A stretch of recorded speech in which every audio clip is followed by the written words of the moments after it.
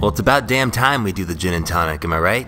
So today's gonna be a fun one and a long one, so buckle up. We're gonna do 3 gin and tonic recipes and do a little taste test of a variety of different tonics and gins. But to kick things off, let's just start with a delicious and simple recipe for the gin and tonic. The goal here is to keep things as cold as possible to maximize carbonation. So we're gonna start with a chilled Collins glass and add in 2 ounces or 60 mils of gin that ideally has been stored in the freezer. Next, grab one of your favorite tonic waters, and ideally that is also as cold as possible. Pop the cap, and then we're gonna try to slowly, gently pour this in the glass, trying not to agitate it too much. We're going for about 4 ounces or 120 mils here. And we add the tonic after the gin so that we don't have to stir it up to mix, because when it sinks to the bottom it'll sort of mix itself. Then grab a wedge of lime and squeeze as much as you want in here. I'm just kind of winging it. And then we're gonna add our ice at the end, and because I'm a fancy gentleman, I'm gonna use a clear stick of ice that I made. If you want, you can rest that lime wedge on top as a little garnish, and then grab a metal sippy cylinder here, and we're just gonna gently tuck it in, and let's give it a taste. This ice is so clear it could be a Scientologist. I think I've used that joke like 3 times already, but whatever, I'm pretty proud of it. Okay, moving on. This is delicious. It's a classic gin and tonic. It's really refreshing, crisp, it just screams summer to me. I love it. Alright, let's take a step back here and talk about what even is a gin. What makes gin different from any other spirit? Well, gin is basically a neutral spirit, think of it like a vodka, but it is distilled with botanicals, and the predominant flavor is juniper. Alright, so we got some juniper berries right here. Let's give it a taste, and wow, I've actually never tried one of these before. They're chewy and sweet, and they taste like gin. Now, of course, there's a ton of different gins out there, and I've got a sampling here of some of my favorites. So we're going to start by trying this St. George Botanivore gin. And it's nice. It's clean. It's my first sense. I get a little grapefruit. Yeah, definitely citrus forward, grapefruit, orange, and a little pepper. A little pepper on the nose, I think. Alright, Gin Mare, which is a Spanish gin, and it's another sort of dry style of gin, and again, very citrus forward. I get a little rosemary, maybe a bit lighter on the juniper flavor. The bottle says it has basil in it. I'm not getting as much basil, but definitely a little orange. It's really nice. Next up we have Junipero, which is a local favorite of mine here in San Francisco, and the big thing that stands out from this is that it's definitely stronger. It's about 50% ABV, which makes it a bit harder to get tasting notes when you drink it neat like this, but it's very clean. You definitely get the juniper notes. It's a great dry mixing gin.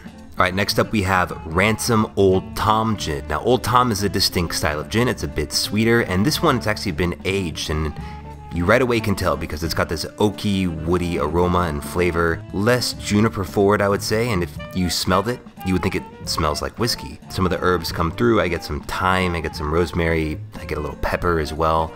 I love this gin and highly recommend it. And again, there's tons of gins out there. There's Hendrick's, which is more cucumber forward, but I like a nice clean London Dry for my gin and tonics. Now, arguably, the tonic you choose is more important because it makes up more of the drink and it has a more distinct flavor. So we're going to go through a few options here. And we're going to start with this whole category of what I'd call cheaper tonics. Here we're using Refresh, which is the Safeway house brand. And right away you can tell this one tastes a lot like soda. Like you could drink this straight. It's very lemon lime forward. It reminds me a lot of Schweppes or Canada Dry. It's good. It makes for a good gin and tonic, but it's a little sweeter. Alright, we have entered into the premium tonic category, and we're starting off with Q Tonics. And to me, this one is the driest of them all, the most bitter, least sweet, and like right away you get this intense flavor. It's almost like a berry flavor, I'd almost describe it, even though there's no berry in it. So I like this one a lot. I don't think I would drink it straight. It really would be something saved for a gin and tonic, but it's really tasty. Next up we have our first from Fever Tree. This is the Indian tonic, and it's not as strong of an opening flavor, maybe a little sweeter than the Q, a little bit more like a soda, like a Sprite, and maybe slightly less bubbles than the Q. It's really close. The carbonation is very similar, but the flavor's got some intensity and there's some citrus, some orange to it. It's also really nice. And next we have this flavored elderflower tonic, also from Fever Tree, and this is really good. I mean, it's got an elderflower flavor. If you've had Saint Germain, it tastes very similar to that. I think as a result it's a little less bitter, but it's really nice. I like this a lot. It would make for a really easy, interesting variation on a gin and tonic. And that brings us to the last one, 1724, which has a bit of a story behind it. So I guess 1724 refers to the number of meters above sea level in Peru on the Inca Trail, where the cinchona plant is harvested to make the quinine, which is the bitter element in tonic. So anyway, this one is very drinkable. It actually reminds me a lot of the Refresh one at the beginning. That's a lot more like a soda, lemon lime flavor, more kind of like a Sprite that's got this bitter element to it. It's good, it's just definitely not as dry as the other premium ones.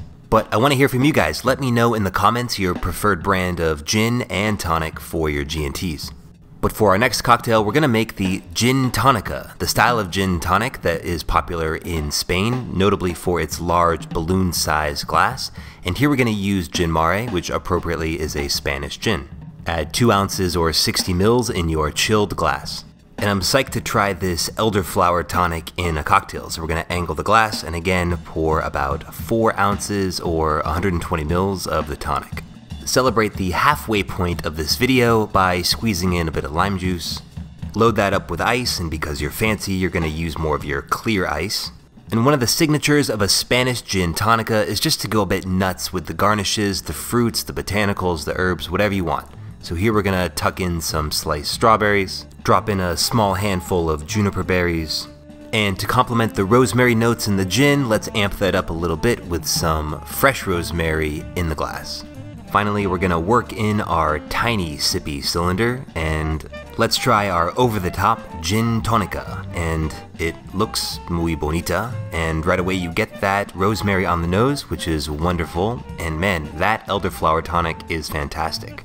I really love this, and it's a simple way to step up your gin tonic. If you've got a recipe, let me know in the comments. Alright, you know when we break out the aviary cocktail book, we're about to get fancy as f***. So let's see if we can make their take on a gin and tonic. Hopefully it looks something like this. So first up, the hardest part is to make those cucumber spheres. So we're going to start by adding about 1 liter of filtered water to a bowl. Next we need some sodium alginate, which is derived from brown algae or seaweed. It's a key part of the spherification process, and we're going to add 7.5 grams to the water.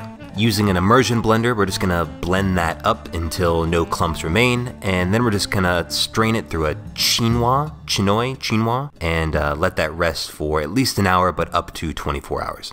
Now the recipe calls for the juice of 4 English cucumbers. Now if you don't have a juicer like me, we're gonna chop them up and blend them like this. In retrospect, I would actually probably add another one in here to make sure you get enough juice. Once that is nicely pureed, I'm just gonna strain this through a nut milk bag, or you could use a cheesecloth, I guess here, and you're just gonna try to get all that juice out. Put that in a container, but then we are very quickly just gonna measure out 1,000 grams of this cucumber juice and pour it back into a bowl. To that, we're gonna add 108 grams of sugar, then 6 grams of kosher or sea salt. Next, we need 20 grams of our calcium lactate, which is also going to help with that spherification process. I'll put links to all of these on my website. Now the question is, will it blend? And the answer is, of course it will. It's just liquid and powders. Blend them. Now we need to freeze this liquid in these molds, which are 5/8 of an inch thick or 16 millimeters. Now one thing I remember from my aviary jungle bird video is to only fill these about 3/4 of the way full. But I'm actually making a new mistake here in that there's a lot of froth and foam in this liquid. We don't want that to freeze because it's going to create bubbles and it's going to mess up the whole spherification process. So here's a clip of me putting these in the freezer just for demonstration purposes. And once that is completely frozen through, you'll see some of these have some of the foam frozen into them and some of them are a lot cleaner. So the lesson here is to make sure the foam dies down before you pour in the mold. Alright, next up we need to take that bowl of water and sodium alginate and heat it up in the microwave, not too hot to form bubbles. Then we need 2 bowls of cold tap water. It also helps to have one of these perforated spoons, but you could also use like a julep strainer. Alright, so now we're going to pop out about 5 or 6 of these frozen balls directly into our warm sodium alginate bath. And right away, the interaction of the sodium alginate and the calcium lactate will start to form a membrane. Now it's important not to let these balls touch each other at this point or they'll start to stick together. And once the spheres are completely encapsulated, you'll move them to your first bowl of cold water. Move them around a little bit and then repeat in the second bowl. Grab a mason jar filled up with some of that leftover cucumber liquid mixture and gently lower them in. Ideally try to use these within 8 hours. Now we should have enough liquid to make 600 of these spheres, or about 100 per cocktail, which is way more than I'm going to use. I've probably got like 50 or 60 good ones in here. Alright, with the hard part over, let's make the damn cocktail. We're going to start with 2 ounces or 60 mils into a mixing glass. Next, the recipe calls for 1/2 ounce or 15 mils of green chartreuse, which is a delicious herbal liqueur. Anyway, next we need 1/2 ounce or 15 mils of simple syrup. And for our acidity, we need 1.3 grams of citric acid. We'll see why in a second. Then we need 4 ounces or 120 mils of Fever Tree tonic water. But Nick, why are you playing fast and loose with that carbonation? And to that I say cool your jets, because you're about to find out why. We're going to put the glass in an ice bath to cool it down to near freezing temperature, and then yes, we're going to throw it into a carbonator. That's why we use the citric acid, presumably because we don't want the lime pulp clogging our relief valve. If you watched my sparkling Negroni video, you've seen how this movie ends. We're going to carbonate it 2 times, releasing the air in between carbonations to get as tight as bubbles as possible. Okay, after only 36 hours, we are now ready to build this cocktail. We're going to take our chilled Collins glass and slowly fill it up about 1/4 of the way full with our cucumber spheres. Then take our freshly carbonated G&T and angle the glass, slowly pour it in, trying to preserve as much carbonation as possible. And already, this thing looks insane. Now those spheres floating to the top are probably the ones I messed up with too much air trapped inside of them. Now we're going to drop in our big glass sippy cylinder, give that a little stir, and this looks like something the Jetsons would drink. I am super excited. Let's give it a taste. Cheers.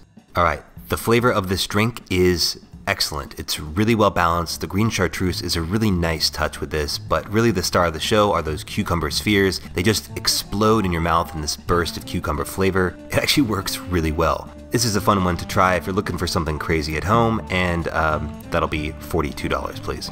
Just kidding, that drink is on the house because today we are sponsored by Rhone, and I'm actually really excited to be partnered up with Rhone because I had a fantastic experience shopping with them.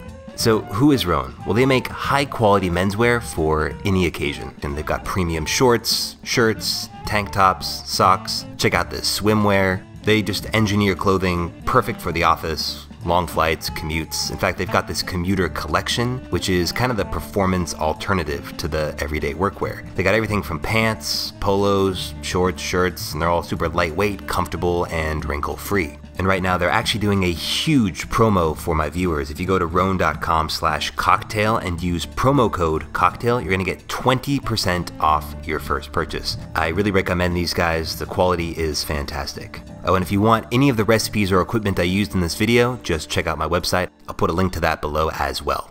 Cheers.